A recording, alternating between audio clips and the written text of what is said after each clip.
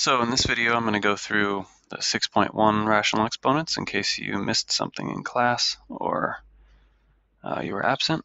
So yeah, just to set up the idea, we know things like 4 squared is 16 and 4 cubed is 4 times 4 times 4, but what about something like 4 to the 1/2, which this means the 1/2 is in the exponent, so you could rewrite it 4 to the 0.5. It does not mean 4 and 1/2, like 4.5. It does not mean this. Or what about 4 to the 3/2, meaning like the 3 over 2 is in the exponent, which another way you could write is 4 to the 1.5. 3 over 2 is equal to 1.5. So how would we evaluate this? Like what is this equal to if we could simplify it a little bit further?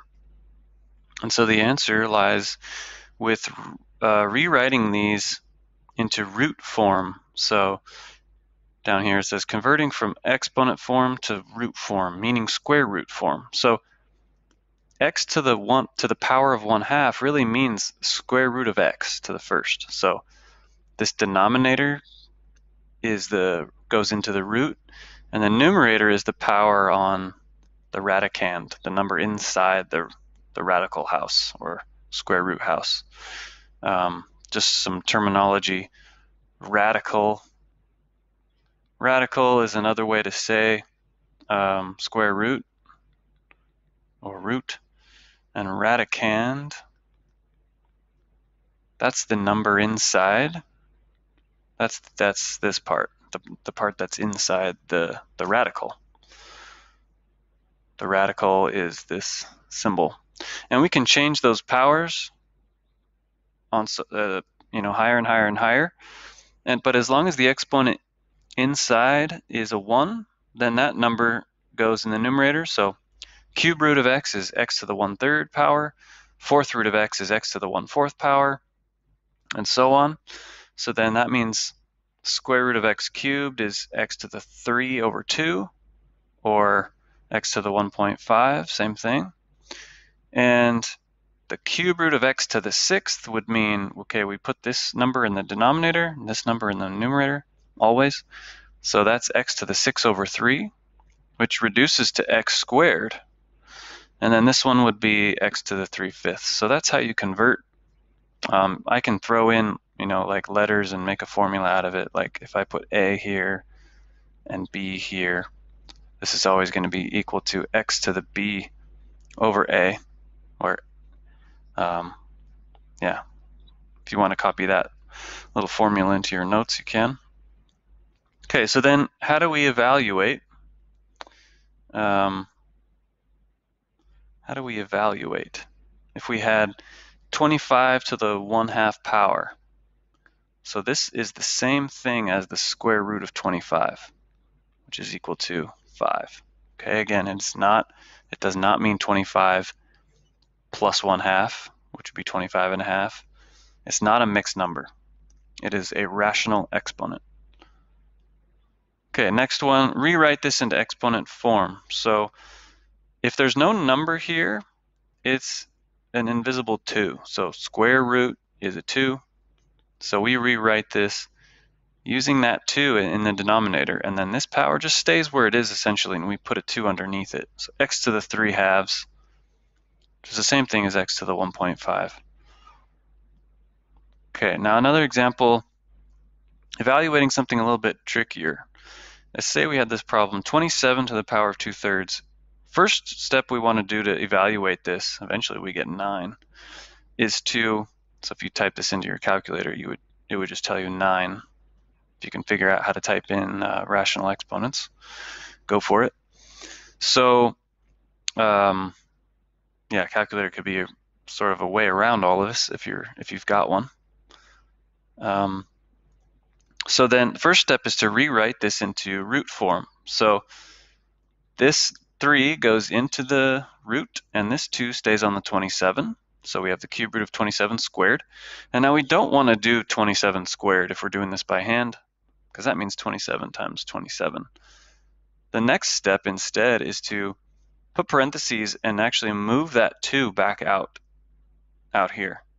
Because then we can do the cube root of 27 in our head. That just means 3 times 3 times 3. Okay, and then we're left with 3 squared, which is 9. That's going to be the best way to do this by hand. Okay, another example, same thing, 4 to the 5 halves. Rewrite it into root form by moving this numerator, or keeping it essentially where it is and moving the denominator to the root. Okay, and then moving the 5 outside parentheses. So we get the square root of 4, which is 2, and then we just do 2 to the 5th. 2 times 2, 5 times. So we get 32. Okay, so a couple problems to try. 16 to the 3 halves. So rewrite this as the square root of 16 cubed. The 2 goes right here, sort of invisible. And then move the 3 outside parentheses and do the square root of 16, which is 4, and then apply the power. 4 times 4 times 4 is 64. Okay, question 9, 32 to the 3/5. Rewrite this as the bottom number always goes inside the square root.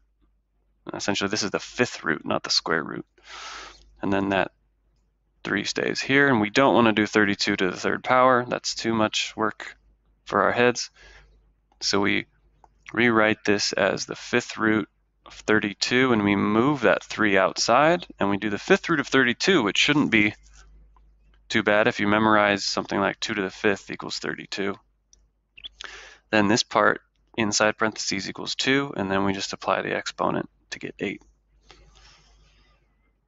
Okay, again, if you've got a calculator, you're not going to even want to convert it. Just type that in, 32, and then you should have like a button like looks like this. Then you open a parentheses, and then you just hit 3 divided by 5, and it's going to spit out the answer like magic. Okay, now we've got some negative rational exponents. So 9 to the negative 1/2.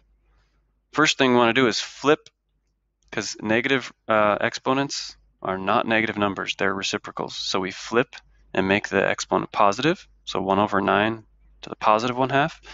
And then an exponent of 1/2 just means the 2's right there, the 1's right there. So it just means square root of 9, which is 3.